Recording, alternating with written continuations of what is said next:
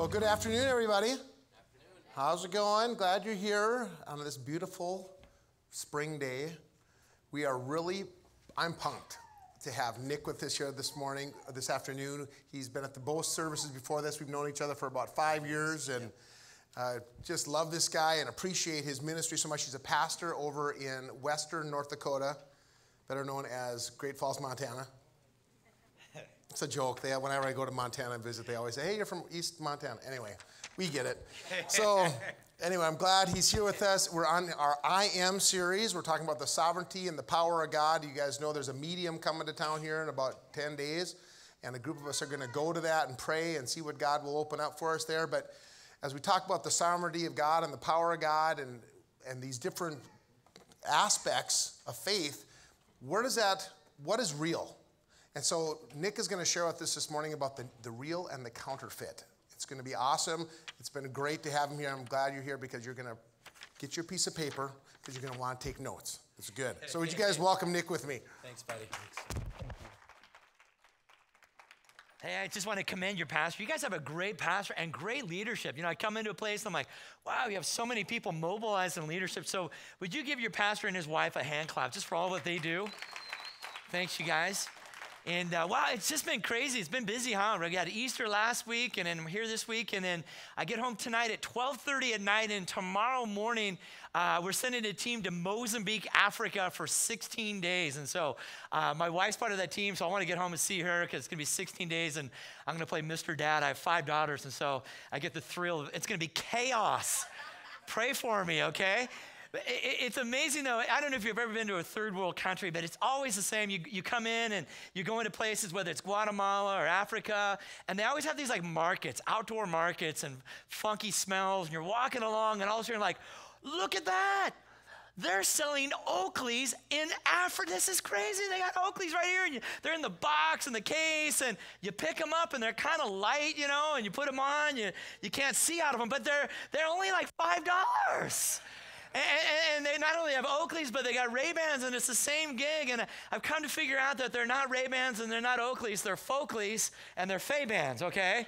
And there's always a counterfeit for the real. The real is always more costly. The real is always more precious. And you can see a lot clearer through the real. It doesn't dilute you. And so that's what we're going to talk about today. When it comes to spiritual things, the Lord is like really, if I was to ask you this, how many people believe that we're to love the Lord our God with all our heart, soul, strength, and mind? How many people would say that? Awesome. 3 people. That's no. So the Bible dictates our attitude with things, and it dictates our attitude with spiritual gifts. 1 Corinthians 14 will say, pursue love, yet earnestly desire spiritual gifts. And what gifts he's talking about are the 9 that are listed in 1 Corinthians chapter 12. So if you have your Bible, we're going to talk about just what is a counterfeit anyways. And he's talking to the church of Thessalonica, and he's going to say this.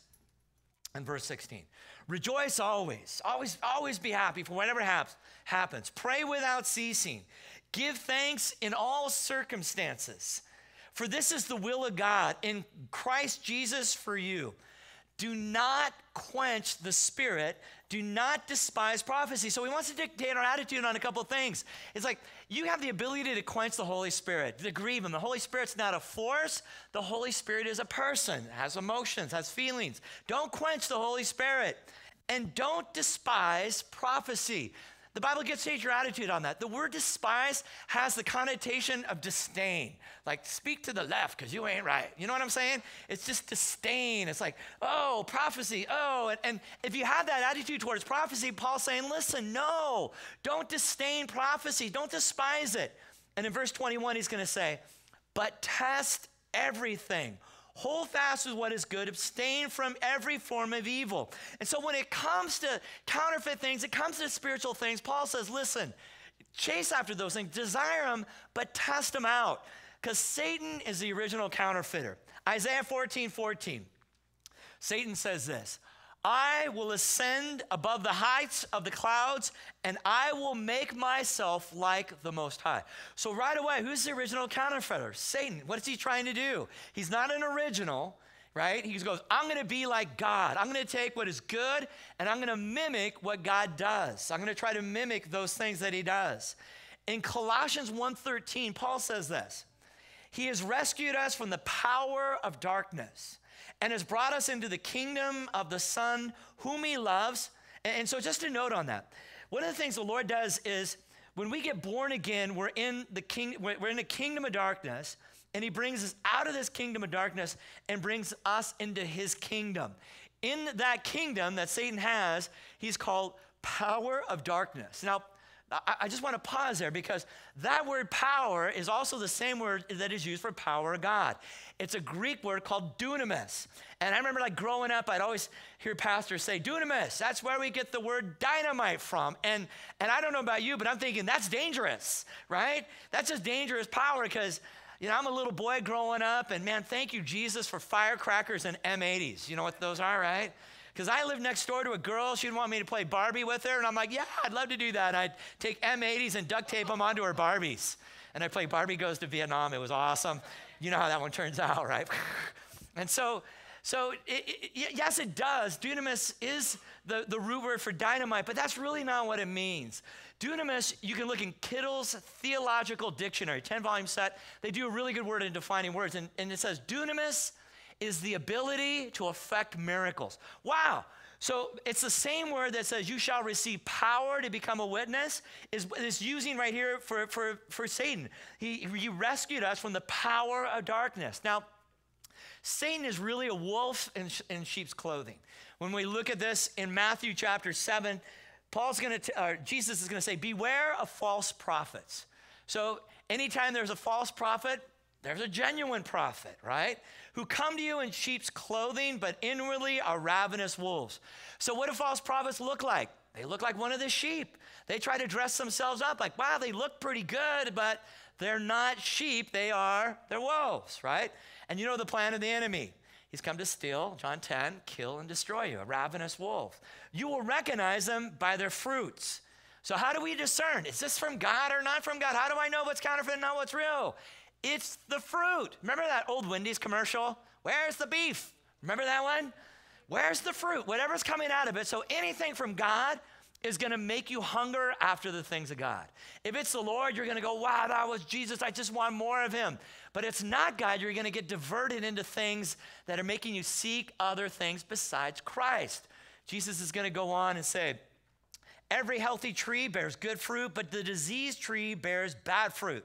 A healthy tree cannot bear bad fruit, nor a diseased tree bear good fruit. So what is coming out of them, right? You want to discern, like, is this good? Is this causing me to come closer to God, or is it not? In Romans 16, 17, 18, Paul says, I beseech you, brethren, mark them which cause division and offenses contrary to the doctrine which you've learned, and avoid them. For they are such, they don't serve our Lord Jesus Christ, but their own belly, and by good words and fair speeches deceive the hearts of the simple. And so, essentially, Paul's saying to the church of Rome is like, watch out for these guys that are coming to you, and they cause division. The Lord is all about us coming together, dwelling together in unity. Things that cause division, the Lord's saying, hey, watch out for those guys. They come in, their sole purpose is to divide you out. It's to separate you. It's to cause division and isms and schisms. In 1 Corinthians 14, 3-4, the Bible says that prophecy is good for three things. Biblical prophecy is good for edification, exaltation, and consolation. Are those words we use at all? Oh, thank you, Kurt, for the edification. Oh, by Jove, God, thank you, Nick, for the consolation. It means this, that whenever there's a prophetic word out, it needs to do three things in your life. It needs to build, it needs to strengthen, and it needs to comfort somebody. If it's not building you or strengthening you or comforting you, and it's causing anxiety and it's causing stress, guess what? The fruit of that is not good, right? False prophets produce bad fruit. You know, there's actually true prophets lead people to Jesus. You know, there's actually a document in the early church. I always love it when people say miracles went out in the first century because, gosh, man, I have a passion for church history. And I know that one of the early documents is going around about 150 AD is a document called the Didache. And the Didache is spelled D-I-T-A-C-H-E. And the Didache is essentially a document telling the early church, like, this is how you need to do church. Right? I wish I had one of those today, right? This is how we do the order of service, 3 songs and an offering, right?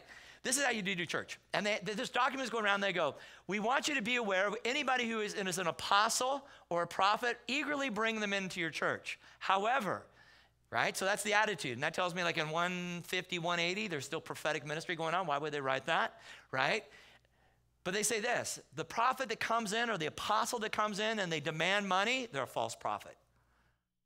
Oh, think about that, TBN from, no, right? So be aware of who you're bringing in. You'll recognize them by their fruits, right?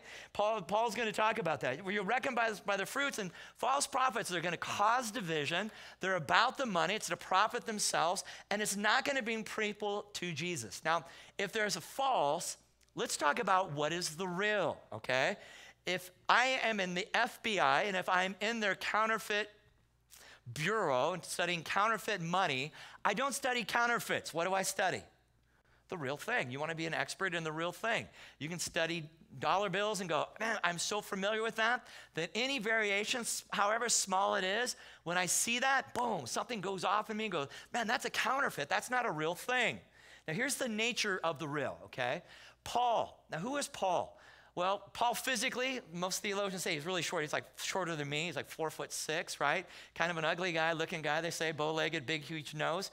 And Paul, but he's trained under Gamaliel. And his dad is a Pharisee, so he's a son of a Pharisee. So he's very, very well educated. Most likely he had the first 5 books, the Pentateuch, memorized, probably fasting twice a week. But Paul's going to come with a methodology that's completely different than how things would operate in the synagogue. Let's read this. In Corinth, and the Corinth is just a wild place. In 1 Corinthians 4:20, he says this, for the kingdom of God does not consist in words, but in power. Now, that's a lot different than a lot of American churches today, and I believe this. I believe that there's a lot of similarities between what Paul dealt with and what we're becoming and having to deal with, especially in large cities.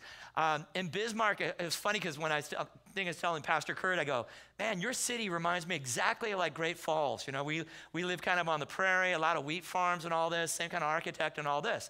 I'm originally from Los Angeles, and so I was just back. My mother-in-law passed away.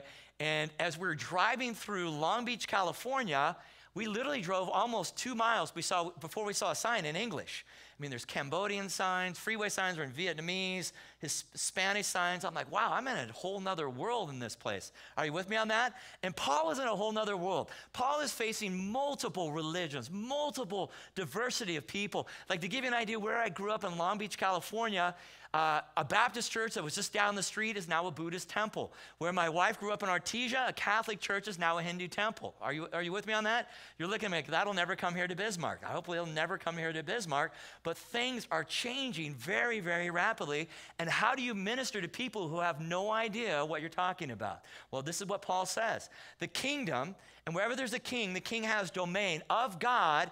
It doesn't consist in words, but it consists in power. So, matter of fact, Jesus, teach us how to pray. We want to know how to pray like you. And Jesus gives them in Luke 11 is the model prayer. And you know it. Our Father who art in heaven, hallowed be thy name. Thy kingdom come, thy will be done on earth as it is in heaven. So let me ask you a question right now. How many people are saved in heaven? Everybody in heaven is saved, right? When you get to heaven, people aren't going to go around, this is so awesome. The tennis balls are covered in Teflon up here. This is like really cool. You're not going to have that happen. Everybody in heaven is healed. And so as ambassadors to his kingdom, Paul says this, I want you to operate in dunamis power so that people will know that this thing about God is real. Now, when I talk about healing in Matthew chapter 4, Matthew chapter 10, everywhere that Jesus healed, he healed everyone, right? So what's my point on this? The kingdom of God is a lot more than just talk. The kingdom of God, Acts 1:8 says, you shall receive power to be a witness. Isn't that awesome? Just wasn't a few select people that were able to do this stuff. God said, I'm going to fill you up, and then he's going to go on, I'm going to baptize you with my Holy Spirit, and you're going to have power to become a witness in my kingdom. I I love the gift of tongues, but I probably like in the last 3 or 4 years, I kind of backed away just preaching on it because I'd never led anybody to Jesus speaking in tongues. I speak in tongues. I know it's good for building yourself up. I know it's an intercessory gift. It's a spiritual warfare gift. There's a number of different things. We can sing in the Spirit. We can do all these things in the Spirit. But man, I like to see people come in the kingdom of God. I do a lot of street stuff in Portland and Los Angeles with YWAM and taking people into those cities. And I've never led anybody to Jesus speaking in tongues. But we're in Portland, Oregon, with this girl who's from the Dominican Republic. Her primary language is Spanish, right? Her secondary language is English. So she speaks two languages. She comes up to a man, and she doesn't believe any of this stuff. She's raised in a tradition like, I don't believe this stuff happens today. I was taught this doesn't happen. This stuff doesn't happen. An Arab man comes up to her, starts speaking to her in Aramaic. She understands him, right? She understands him, speaks back to him in Aramaic, and leads him to Jesus. My Spanish isn't very good, but she is freaked out. Oh, Gloria a Dios, Espíritu Santo, Cristo. Oh! She was excited. All right? And only to say this, right? I believe we're in a time and a culture that, man, if you do the stuff, isn't that how Jesus operates? In that when Jesus sits down in John chapter 4, how did Jesus evangelize? He operated in power and the prophetic. Now, this woman who's coming to your thing, she has a prophetic gifting, power of darkness. But what is prophecy? Well, the Bible said, and a lot of times when I talk about prophecy, people think I'm talking about end times. That's eschatology, studying about end times. I believe the Bible should interpret the Bible. So 1 Corinthians 14:25 says, prophecy is knowing the secrets of a person's heart, and when you reveal those, prophesy when they'll fall down on their face and acknowledge God is real. I had a first-time visitor to my church, this guy. He'd gotten his girlfriend pregnant. She's like, hey, this is my boyfriend. I pray over him, start praying over him and give him a prophetic word. The dude falls down to the ground, starts crying, going, this stuff is real. I'm like, this is like the Bible. Go figure, right? So the nature of the real is that you will receive power. It's part of the kingdom, right? Your kingdom come, your will be done on earth as it is in heaven, and it should be our priority.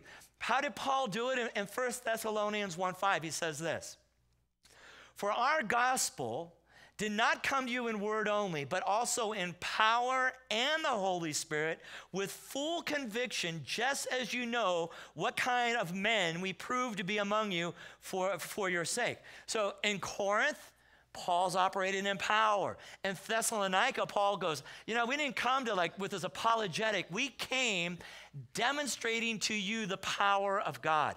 Let me give you an example of this. I'm in Portland, Oregon again. Has anybody ever been to Portland? Man, there's just a lot of homeless people, a lot of people living on the streets. And so I'm there again with YWAM. We're doing street evangelism. I'm with a Russian kid, and he's like, Pastor Nick, I don't believe in any of this. And I'm like, okay, man. I go, dude, I tell you, dude is a Southern California term, sorry. Bro, we'll walk a block, and I guarantee you we'll see at least 2 miracles. There's so many people out here, we're going to see miracles. I just have the faith for that because I've done it so many times, we're just going to see something happening. So we walk from here to right here, and there's 2 girls. I'm going, hey. I go, I feel like I got a message from God for you. Like, yeah, we don't speak English. I go, where are you from? They go, we're from Russia. I'm like, all right, man. This guy I'm with right here, he's Russian. Is that a coincidence, by the way? The steps of a righteous man, they're ordered by God. So I just happen to be with a Russian guy. We take 2 steps. We talk to 2 Russian girls. Like, this is Jesus. Isn't it awesome? And I go, ask her, word of knowledge, hearing the voice of the Holy Spirit, John 10:27. Normative Christianity, my sheep hear my voice. That should be normal, right? Not weird, not like, freak out. It should be weird, not normal, right? So I go, ask her if she was just in a car wreck. So he speaks to her in Russian. I go, were you just in a car wreck? She goes, yeah, I was in a car wreck 2 weeks ago. Her eyes get really big, right? I go, ask her if her neck is severely messed up. She goes, yeah, her neck's a mess. I go, I want you to lay hands on her right now, and you're going to see her neck get healed. He lays hands on her, starts praying for her. He goes, there's heat coming out of my hands. I go, I know, it's the Holy Spirit. It's awesome, right? He prays for her. Boom, she gets radically healed. She's Muslim, right? Her eyes are like, look, it was a good time, right? We walk down the street a little bit farther. We come against 3 transient people living in the streets. I come up to this woman. I go, hey, can I just ask you something? I go, I just feel like the Lord told me to come over here and pray for you. I go, are you dealing with like no sleep? Like, are you traumatized at night, not being able to sleep, having crazy dreams and stuff? She goes, yeah, I haven't slept in days, man. I was just abused and I can't get this out of my head and it's just going crazy. I go, well, I just felt like the Lord told us to come over here and pray for you. This is gonna be really cool. As I start to pray for her, she starts to cry. And she starts crying. She goes, oh my gosh, oh my God, oh my God, I got peace. Oh my God, I have peace. I haven't felt that forever. Thank you, Jesus. And then she goes, can I ask you a question? I'm like, yeah. She goes, you got this strange mystical present thing around you. Like, what is that? And I go, I'm bald, that's what it is. I go, it's the Holy Spirit, right?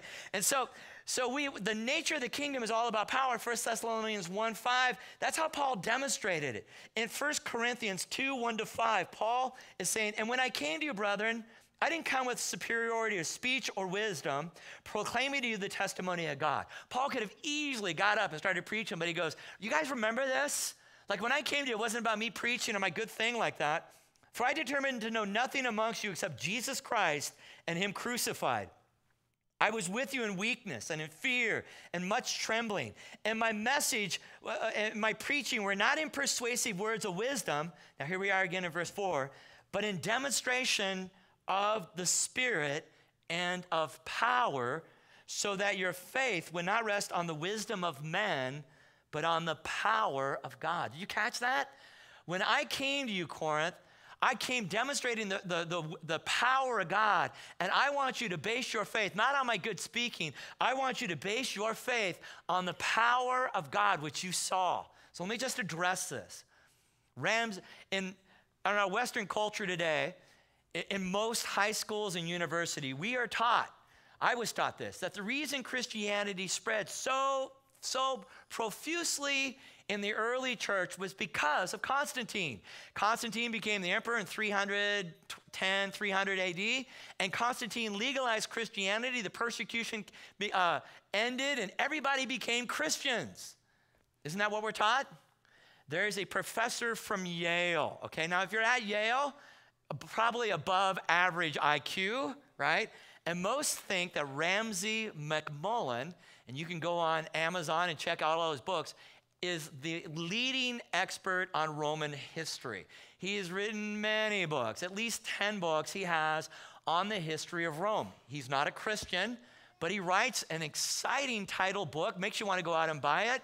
It's called The Christianization of Rome, 100 to 400 AD. Woo! I want to buy that book, right?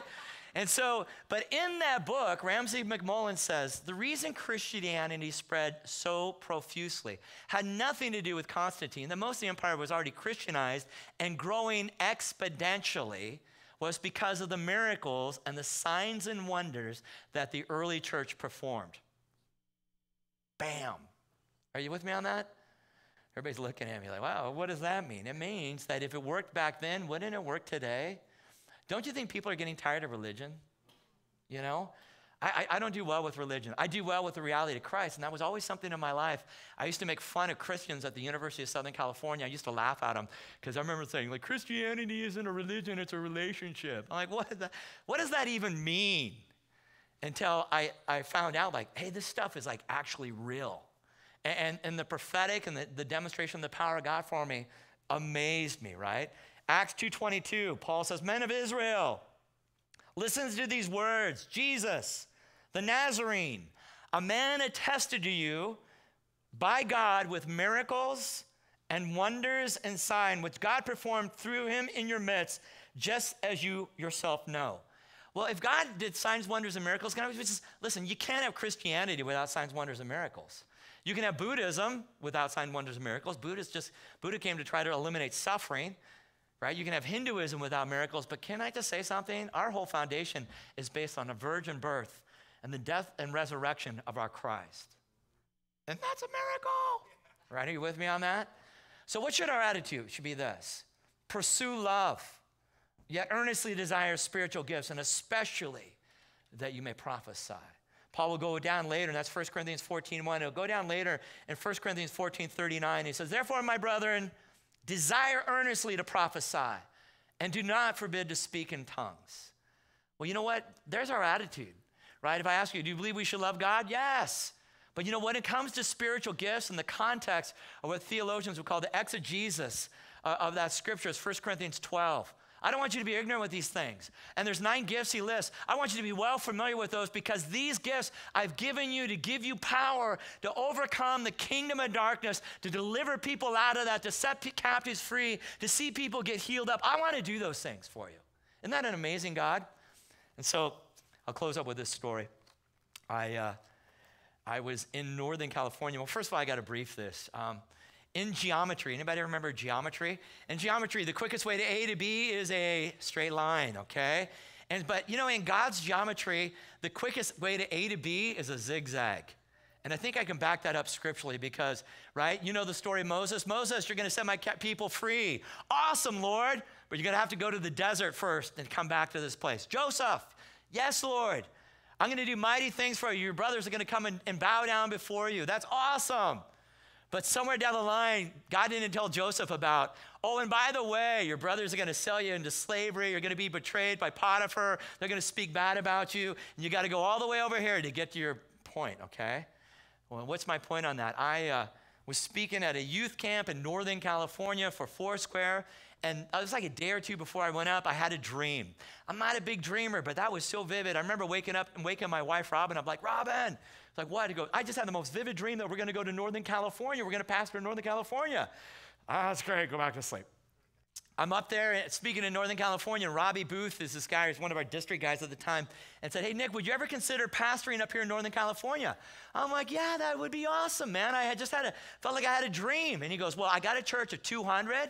And you could take over that church. I'm like, that would be good. I got 5 daughters. I don't have to be bivocational. I don't want to be bivocational again. So we leave a church of 2,000, and he miscommunicated. It was a town of 200, not a church of 200, to pastor a church of 20. And listen, I'm born and raised. Like the first wild animal I saw, I was 38 years old, okay? And I've never, I'm from the city, right? And so my first funeral I do, and this is a hunting culture, so this is safe to talk about this, right? I was talking about hunting in California at this youth camp, and this kid started crying. He's like, I thought you were a Christian. I'm like, bro, Deuteronomy 14:5, he gave us the deer, man. Come on, relax. And so I do this funeral, and the first funeral I do, they go, hey, pastor, he didn't have very much money. Can we just give you like one of his guns for an honorarium? I'm like, sweet. I'll put this with all my other funeral guns. I go, like, this wasn't used to make him that way, right? I just want to be cool. And I've never been hunting before in my life. This big Bubba guy we had in our church, Jay, he's like, hey, can I take you out hunting? I'm like, yeah, sure. Awesome. Well, we get up at 3 o'clock in the morning. Like, who gets up at 3 o'clock in the morning for anything? Are you with me on that? Like, how can this be fun? 4 o'clock in the morning, we hike out to this ground stand. So I'm on this ground stand with a loaded gun. And he's like, I'm going to go over here, pastor. I'm like, okay. So he leaves me, and now I'm sitting there all alone. It is like so quiet, you know? And I'm sitting there, and all of a sudden, I start riding a bull. So I fell asleep. I fell asleep on this, like, pine needles, right? And I snore. So I'm like, I'm snoring. And all of a sudden, you ever feel like something's watching you, you know? Like that feeling like there's something here. And I'm like snoring. And I wake up, and they're 2 bucks. They're looking at me. Like, this guy makes lovely noises. This is wonderful, right?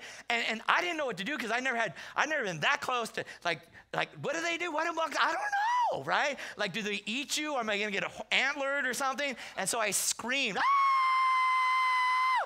And the deer run away. And this big guy comes running, Pastor, what's wrong? Pastor, what's wrong? I'm like, oh my gosh. He goes, what's wrong? And there were 2 deer, like right here. And he's like, where were the deer? Like right here. He goes, did they have horns on them? I'm like, yeah. City boy, you got buck fever. I'm not really sure what buck fever is, but I know that's just not good. And so everybody in town, I mean, it's like, you know, we just had like a gas station and an Ace Hardware and a pizza place. That was our town. And I'm walking in, and they're like, hey, pastor, how's the hunting going? You know? And I'm like, I'm this vendetta, like, I gotta get a deer. And it's like the last day of the season, and I see this buck chasing this doe. I'm like, thank you, Jesus. And so I boom, I shoot, and that deer, oof, like this, and it starts charging me. It drops its antlers down. It's coming at me. I'm like, ah! Trying to jack another round in that gun. I'm like, ah! And it just falls. And then I felt so bad because it's just laying there like, and I'm like taking my rifle. I'm so sorry. Right? And so that's the town I'm in. And in that small town, there is a lady there, and she was kind of like the town drunk. I think she'd gotten maybe like 7 DUIs, and everybody knows her. And the reason everybody knows her is that when she drank, she would take her clothes off, and she'd run down the road. She got radically saved, okay?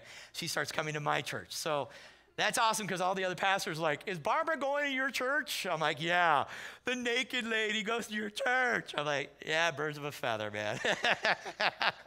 And so she comes up to me and says, hey, Nick. I go, yeah, what's up, man? She goes, I want you to pray for my daughter. I'm like, yeah, sure. What's your daughter? What's up with your daughter? Well, my daughter, Shawnee, she's a Wiccan practitioner. Now, if you know what a Wiccan is, she's into witchcraft, and she's like the head of a coven. And I'm like, yeah, man, sure, no problem. And so I get in my car, and I start to drive. We're about 3,000 feet. I'm going to go up to about 7,000, 8,000 feet up the Sierra Nevada mountains. And as I'm going up, it's a quiet winter day, and it's getting ready to snow. You know those days we live, in Montana and in North Dakota, but it's starting to get overcast. It's a wet snow, big heavy flakes are starting to come down. And I'm driving up, I'm like, Lord, what am I going to say to Shawnee? That was her name. What am I going to say to her? And I'm listening to God, and I'm like, okay, God, you got to help me out. And I felt like the Lord said a couple of different things. And so I get out of my car, and I go out onto this deck that they have, this redwood deck, and she says, hey, I'll go get my daughter. And she brings out her daughter. Now, you got to put this in your mind. Out comes this young girl, maybe 23, 24 years old, and she's all dressed in black. She has this black stuff on, long black dress. She has black nail polish, black lipstick. She has a pentagram on and pentagram earrings, right? And so I look at her, I'm trying to break the ice, like, nice pentagram earrings. Like, did you get that at the Wiccan section at Walmart? Or like, how does that roll, right? And so we sat down, and I go, Shawnee, let's just get to the chase, because obviously we're here to talk about spiritual things. And I go, the Lord told me a couple different things about you when we're driving up the hill, when I was driving up the hill. And he told me that you received him in your life. You grew up in the church. When you're 4 years old, you had an experience with God, that God came into your life at 4. She's like, yeah, so?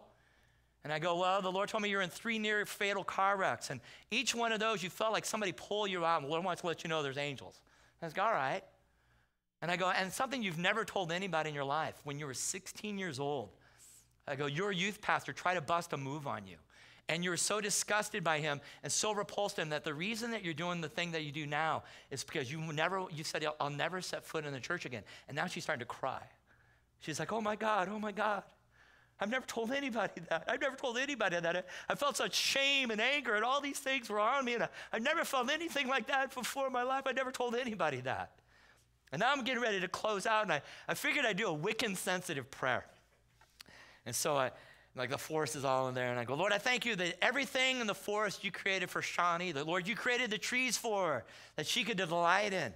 Now, remember, the forest is really quiet right now. It's starting to snow. And I go, Lord, I thank you. You created the birds in the forest for her to sing for her at her delight. And no lie, God is my witness. When I said that, out of the forest, all these birds start chirping, like, turkey, all these birds start chirping. I'm like, happens to me all the time. I'm like the bird whisperer, right?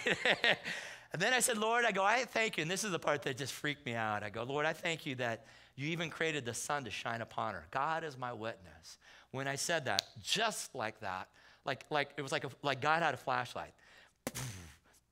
A beam of light, the clouds clear, 20-degree instant heat change. The hairs on my arms stood up, and a bolt of light right down on the two of us. And I think I said something really spiritual, like, oh my God. I was totally freaking out, right? And that Sunday morning, next Sunday, she comes into church, and she comes up to me, and she goes, you notice anything? And I'm like, yeah, man, thanks for not wearing your pentagrams to church. That's really cool. And she goes, no. She goes, I'm a follower of Jesus now. She goes, there's more power with Jesus than there ever was in the darkness that I was involved with. And so as we close out today, let's do a couple things. I call this my church assuming the position. So I just want you to put your hands before the Lord. In our culture, we think, as you heard the worship, pastor talk earlier, just about sometimes the awkwardness of lifting hands, and what does that even mean in our culture? We kind of lose the meaning of that. But in Hebrew culture, when I lifted my hands, it meant that Father, I was going to get something from Father.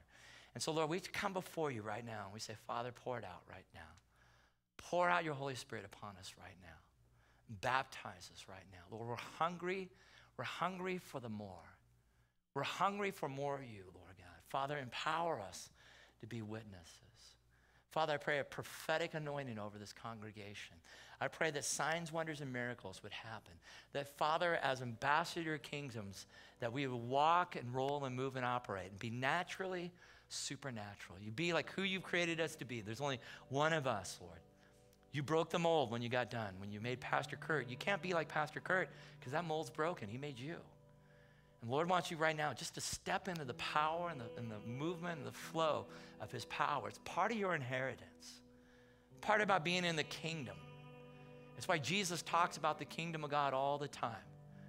When Jesus releases and he goes out in Matthew chapter 4, he's preaching the gospel of the kingdom. The good news of the kingdom, and it's in the connotation of signs, wonders, and miracles. Heals everybody. It's the gospel of the kingdom. You'll hear Jesus say that, the gospel of heaven, the good news. And the good news is this, that God's created you, put you here for this period of time. Don't miss your destiny.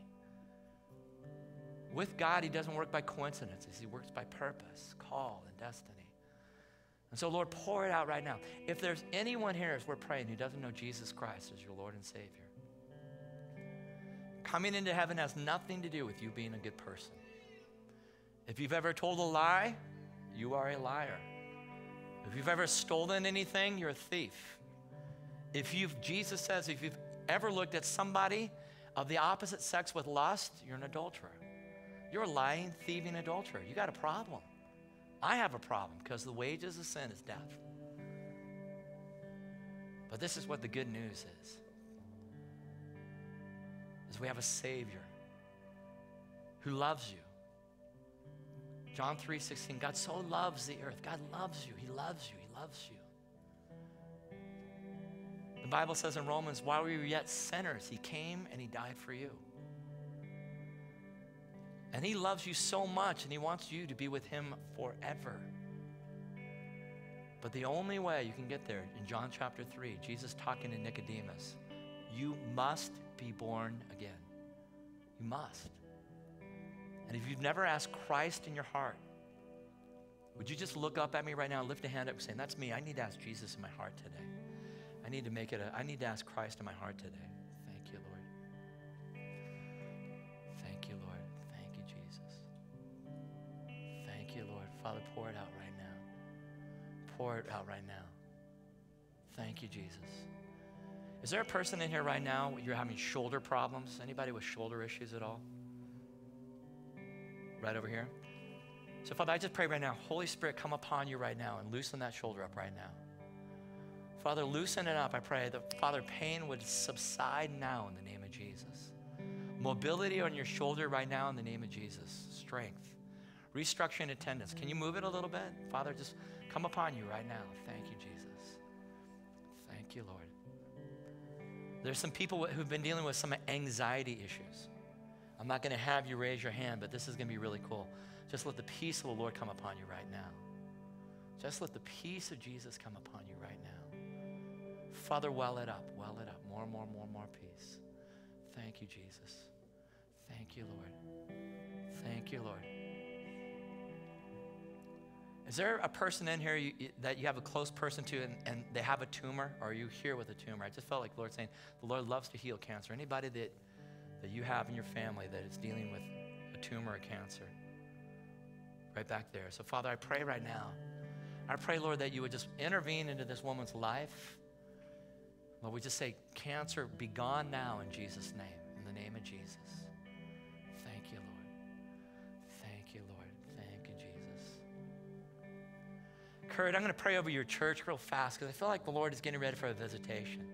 And there's just something about your connect vision. The Lord is going to allow you to connect. And I feel like this is going to be one of many campuses. And I feel like the Lord's saying that there's been a pace. Like, Lord, I want to go faster. And the Lord is just saying that he's going to build a foundation that will carry on with a legacy. Thank you, Jesus. And I feel like more help is coming along the way. More finances, more joy, more peace. And I feel like the Lord's saying, just wait. That's outside your nature. You are a doer, man. You are a guy who will get it done and drive. And You understand what that is. But I feel like Lord's saying that you're in a season of just waiting on God, and Lord's going to start downloading things to you. There's stirring in the midnight hour, like you're always thinking. Lord's going to start giving you vision and specifics. It's going to give you more details on the thing. And I feel like your wife is a counter to you. Like you have a real, like, you don't pull punches. Like you see truth and you have a spirit of excellence and you just call things out as for what they are. And you guys are a good balance and you're bearer of truth on that. I don't know what you do, but I feel like are you working right now outside of the church? And the Lord, I feel like there's blessing and promotion. Like whatever you do it really, really well. And I feel like the Lord's going to give you promotion. I feel like those around you, like God's going to do some shifting in those above you. And you're just going to see more of an open heavens in the place you're at right now. Where there's area of frustration and you've had to bite your tongue and you've had to do those. That God's going to come with just greater promotion. And He's going to give you time, because that's a big thing. Because part of your thing is like, Lord, I need some time, man. I love my family. I love my husband and my church. And God's going to do that for you. He's going to give you creative ways. Thank you, Jesus. Lord, I pray like even the possibility to be able to work out of home and work here. Amen. Thank you, Lord. So, Father, come right now. Have your way in Jesus' name. Amen. Thank you, guys.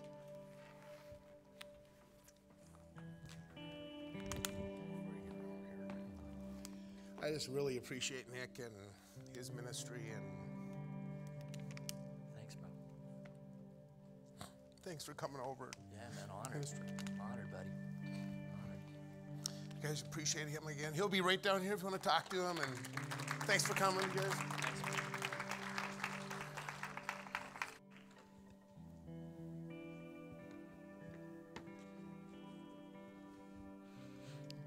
Wow.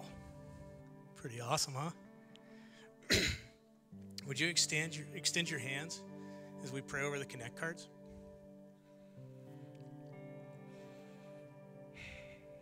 Heavenly Father, we thank you so much for today and every day. Lord, we just ask that you pour blessings over these cards, over the people that wrote them. We raise up the praises as much as the requests. God, you know everything that's been written on this before pen even hit paper. And we just raise these things up to you as a family, linking arms. In your name we pray. Amen. Did you feel a tug today for the first time? And you're like, I really want to know more about Jesus. I got to find out what this is. But I'm nervous and I'm scared. And everything's a little gray and it's a little fuzzy. That's okay. We've all been there. But what I'm going to ask you to do is after service, go out through the doors to the Yes booth. And there's some amazing people there that want to give you a Bible, talk a little bit more about what the next steps are, because they want to guide you through that. If you've been coming for a while and you're like, I just don't really know what to do, where to go, I just feel like there's more than I'm supposed to be, then go to the Access booth and get plugged in with them. There's lots of things that we can do to benefit the kingdom. If today during the message, you're like, man, I could really use some prayer. We can all use prayer. We have an amazing prayer team off to the side. But if you're sitting there today and you're like, I need more than just a prayer. I've been having a bad day, a bad week, a bad month, a bad year. And we have an amazing pastoral care team that wants to walk that path with you and help you. If you're like, I don't really want to talk to anybody just yet, go online and hit that pastoral care button and fill out your request there, and they'll be in contact with you. But just making that step forward is all it takes. Would you stand with me as we close with our series verse? Jesus answered, I am the way and the truth and the life. No one comes to the Father except through me. John 14:6. Have a great week, church. God bless.